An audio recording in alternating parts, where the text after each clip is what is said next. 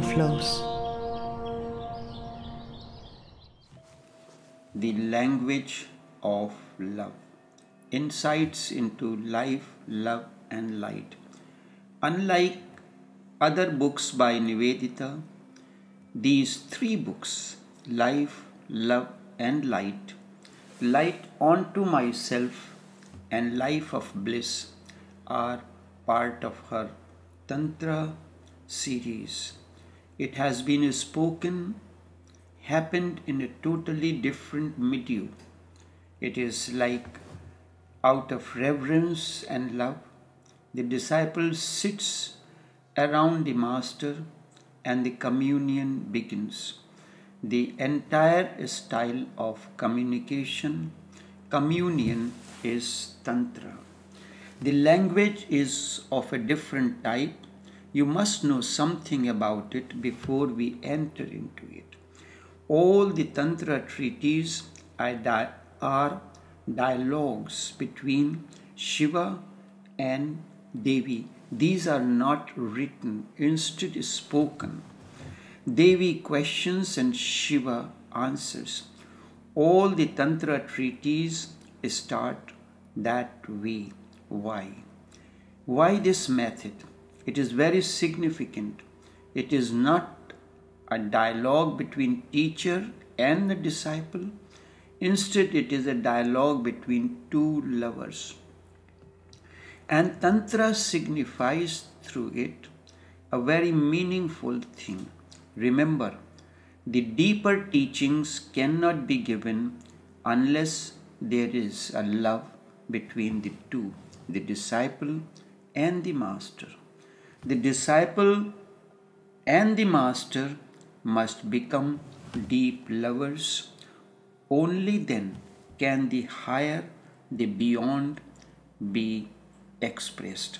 As a result, for these three books, the author used the language of love and Tantra style. The entire book has happened in the language of love. So it is a language of love, for the disciple must be in an attitude of love. But not only this, because friends can be lover as well. Tantra says a disciple moves as receptivity. As a result, the disciple must be in a feminine receptivity. Only then is something possible. You need not be a woman to be a disciple, but you need to be in a feminine attitude of receptivity. There is a difference between a female and the feminine attitude of receptivity, which Nivedita the author. When Nivedita the author asks, it means the feminine attitude asks. Why this emphasis on the feminine attitude? Men and women are not only physically different, instead they are psychologically different as well. Sex is not the only difference in the body. It is a difference in psychologies as well. A feminine mind means receptivity, total receptivity, surrender, and love. A disciple needs a feminine psychology, otherwise he will not be able to learn. You can ask, but if you are not open, then you cannot be answered.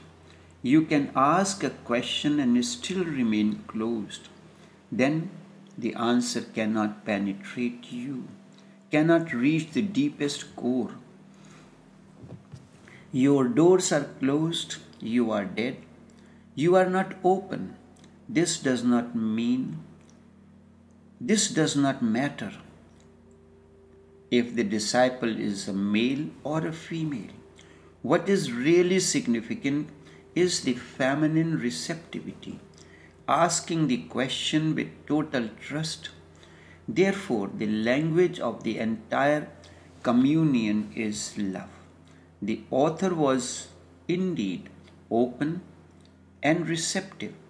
The questions she asked were out of trust and surrender. It was as if the formless state of the author was asking the questions. No question was to gain any knowledge. Instead, each question was aimed at more clarity and transformation.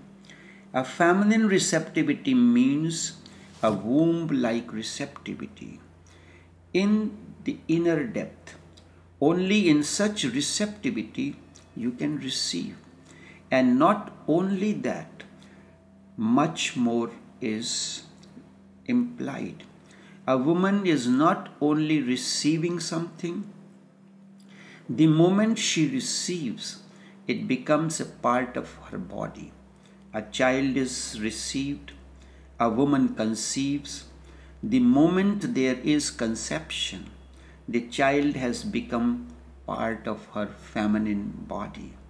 It is not alien. It is not foreign.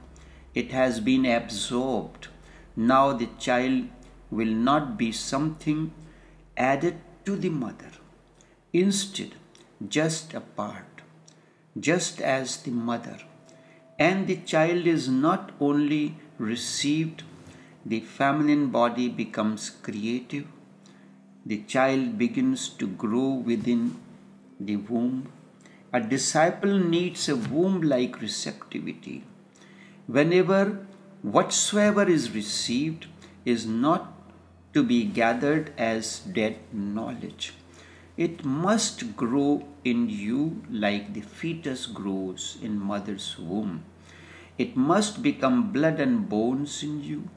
It must become a part now. It must grow. This growth will change you, will transform you.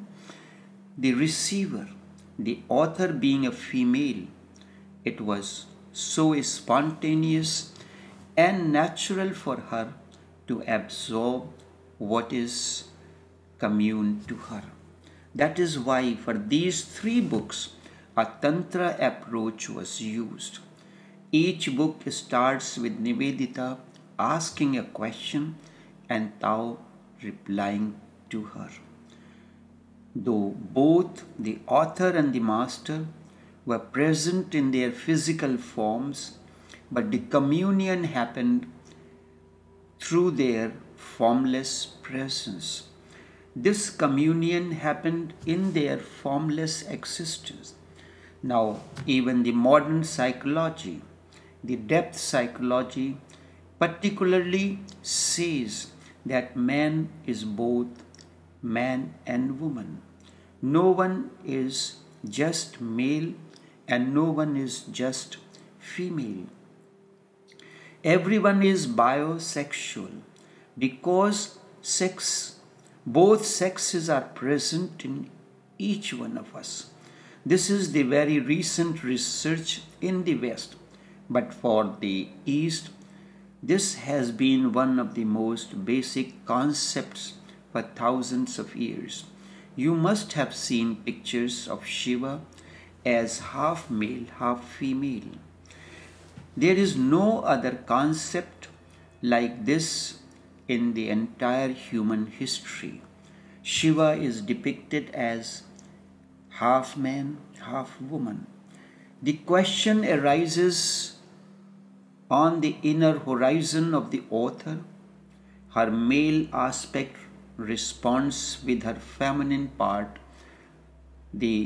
Her male aspect responds while her feminine part receives the answer and immediately gets absorbed in the author. This is the reason that her life was transformed after these books were finished. There is yet another side of it. The author asks the questions. The feminine side of Tao absorbs the questions and the response comes from his masculine side. As a result of this deep approach, the author manifests total trust and surrender, because the author is asking the questions so lovingly, without any fear or anything, and the response is also so profound, as the master is responding to himself. That is why each response is so profound. It can be said in the language of Tantra, the author is not just a concert, instead, she is the other half. And unless a disciple becomes the other half of the master, it is impossible to convey higher teachings, the esoteric methods. When you become one, then there is no doubt, no fear, and the two are not separate from one another. When you are one with the master, so totally one, so deeply one, there is no argument, no logic, and no reason. One simply absorbs. One becomes a womb, and then the teaching begins to grow in you like the fetus grows in mother's womb and transforms you. Love language is totally different. I am not concerned with my ego. I am concerned with you. I am not concerned to prove something, to strengthen my ego. I am concerned to help you. It is a compassion to help you to grow, evolve, and blossom to your full potential, to help you to transform, to help you to be reborn. Remember, logic will always be intellectual. Concepts and principles will be significant. Arguments too will be significant. With love language, what is said is not significant. Rather, it is the way it is said is important. The container and the words are not important.